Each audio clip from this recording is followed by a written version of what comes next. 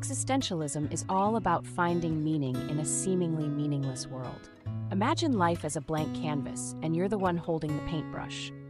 It's like being the author of your own story, with every decision shaping the plot. But here's the catch: the canvas is infinite, and the possibilities are endless.